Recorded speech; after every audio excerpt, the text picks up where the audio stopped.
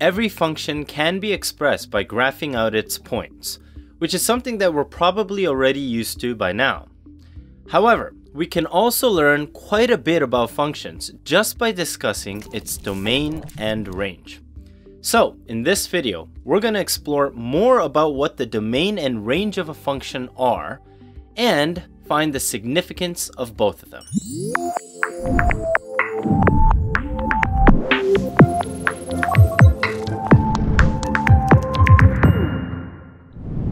So, before we begin this topic, I want to emphasize that if you don't know the classification of numbers, such as natural numbers, whole numbers, integers, rational numbers, irrational numbers, and real numbers, then we invite you to watch our classification of numbers video first before continuing on with this one. Otherwise, let's get straight to it. Alright, the domain of a function refers to all the possible x values that a function can take on. That will yield a real y value. So, what do we mean by this? Well, let's start with an example of a linear function. Now notice how this graph has arrows drawn on it, and why? Because we can't quite draw this line in a way that extends forever. So we draw the arrows to denote that it's supposed to continue on and on. The graph certainly does not stop at these points, because we can input any number that's ridiculously large or small, and there will still be a multiplication of 2 and a subtraction of 3 applied to it to arrive upon a y value that is real. So, let's continue to think about what kind of number can be put into x. Would there be anything wrong with putting in a fraction into x? Definitely not. Putting in half would end up giving us 1 minus 3, which is negative 2. This is clearly a valid point on the graph, so we know that x is not limited to only integers. So then, is x limited to only rational numbers? Or can we put in an irrational number and get a real number as our output? Well, we certainly can. If we plug in pi for x, we would get 2 times pi minus 3, which will yield an irrational number that is roughly 3.283. Of course, the digits and decimals just go on and on actually, but we can still roughly plot that out onto the graph, right about here. Notice how the continuous line just goes right through this point. In fact, since it's continuous, you can imagine how many rational numbers and irrational numbers the function went through, even just within this small segment that we can't even account for. So, since the x value can be inputted as both rational numbers or irrational numbers, we can say that the x value can be any real number. Good! So, we've got ourselves a start to something called set builder notation for our domain. In an effort to say that x can be any real number, we can write this. So let's just read this to make sense of it in English. These braces basically mean the set of. So the set of all x values such that x is an element, which we can actually shorten by representing with this symbol here, of all real numbers. And there it is. So to say something is an element of a real number is the same as saying that the number belongs to the category of real numbers. So what this is basically saying is that our domain, or all possible x values, can be any number that is within the category of real numbers. Great! So you'll notice that as we plug in a larger x value, we also get a larger y value. And as we plug in a smaller x value, we get a smaller y value as well. This brings us to the concept of range, since just as x can be any rational number and irrational number, making it any real number, our y, or shall I say our range in this case can also be any real number as well.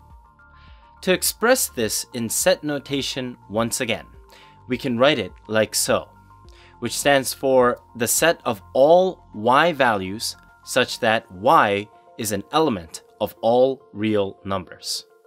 So it seems like for this linear function that there wasn't much limitation on what x can be and what y can be. But let's look at some more interesting scenarios so that we can get a good grasp of the different situations that we might see for both the domain and range. Let's take a look at this graph here. It is just a vertical line. The equation for this line is x equals 4, since regardless of what the y values are, the x is always going to be set at a value of 4. So in a situation like this, we cannot just write that our domain is a set of all x values such that x is an element of all real numbers. And why is this the case? Because notice here that it says an element of all real numbers. Well, if we look at the graph here, we see that x is only equal to 4. By saying all real numbers, we would be implying 5 or 6.5 or even pi. But none of these can be plugged into this graph because this graph only has 4 as its domain. Therefore, we would instead write that our domain is a set of all x values such that x is equal to 4. Fairly simple, right? Oh, and what would the range be? Well, notice how the range of this graph, or shall I say the y values, regardlessly continue to get larger or smaller. So the range can be any number. Therefore, for the range, we can just write that it is in fact the set of all y values, such that y is an element of all real numbers. On a side note though, if we wanted to be more specific with the domain here, we could actually add in the part where we mention that it is a set of all real numbers, since we would just be specifying the classification of it. But by further writing that x is only equal to 4, we are including a restriction within the classification.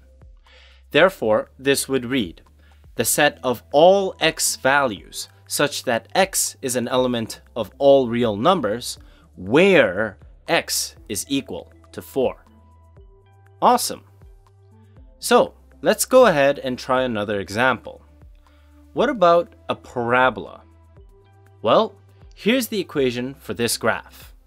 First of all, notice how if we looked exclusively at the x values for this graph, the x can be any number from left to right. This makes sense since there would be nothing wrong with squaring any x value that we plug in. Even 0 can be squared since it would just be 0.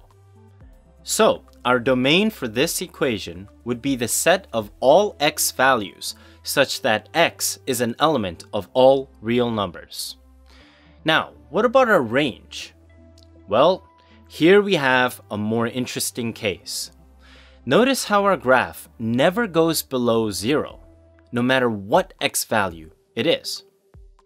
In light of this, if we look at the equation, we realize that squaring any number would never result in a negative number, except for 0, which is neither a positive or negative number.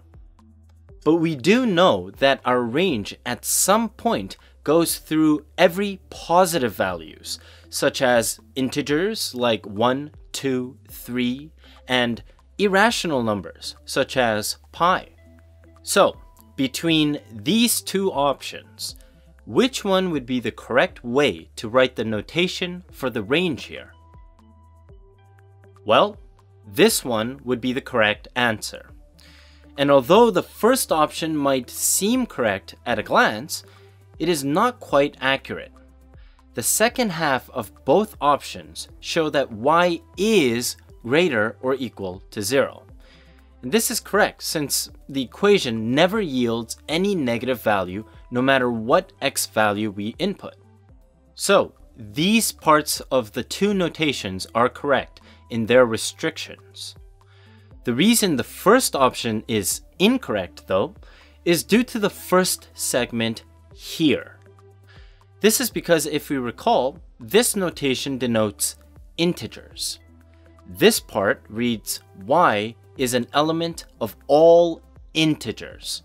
By limiting the y to only integers, we are excluding, for example, any irrational numbers that the equation could possibly graph, which would be totally incorrect since, like we mentioned, this graph does go through irrational numbers, such as pi.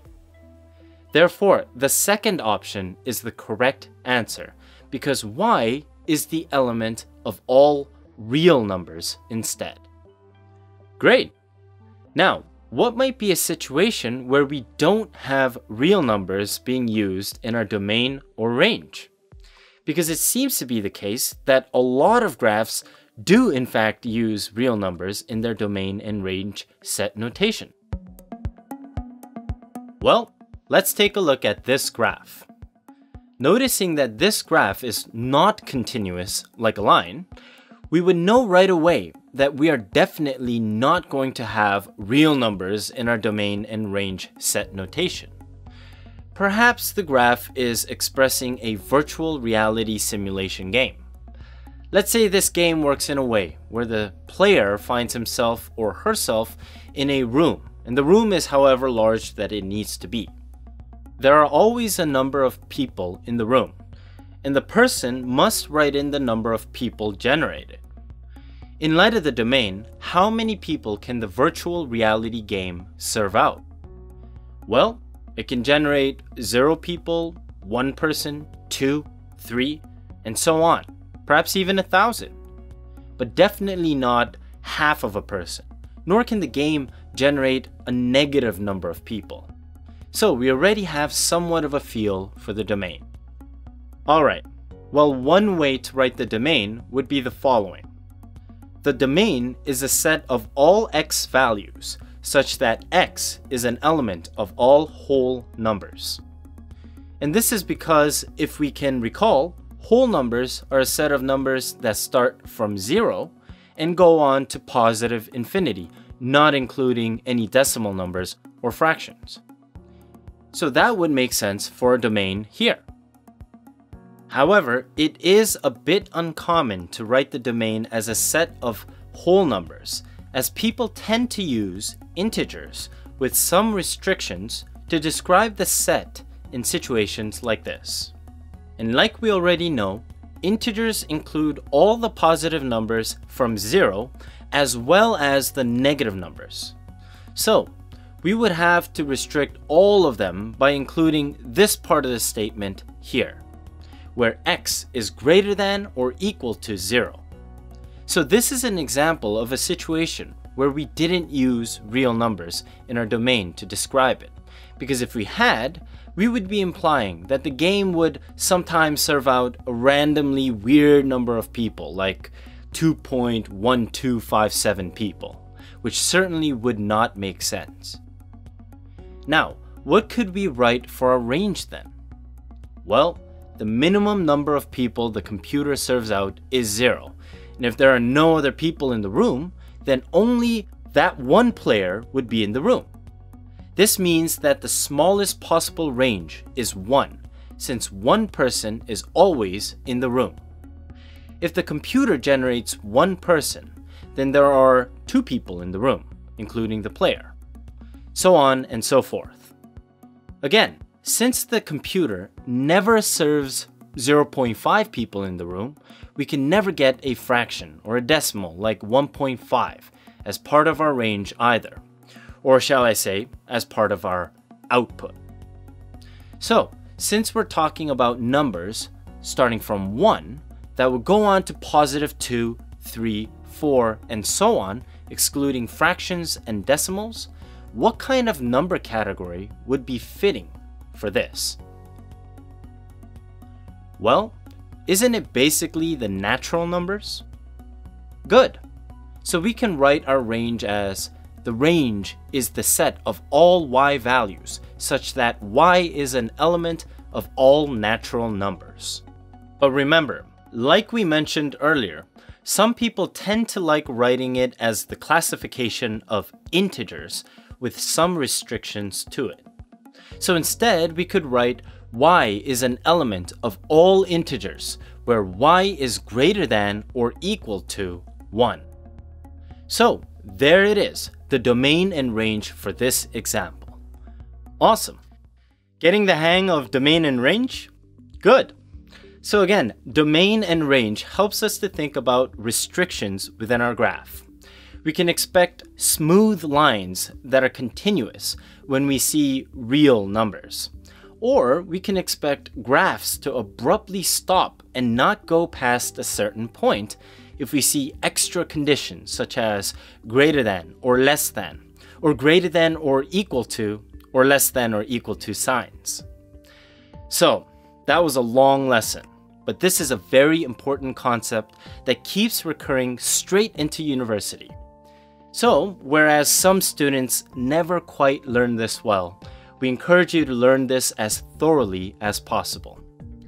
Well, thanks for sticking through with us. Until next time, have a good one.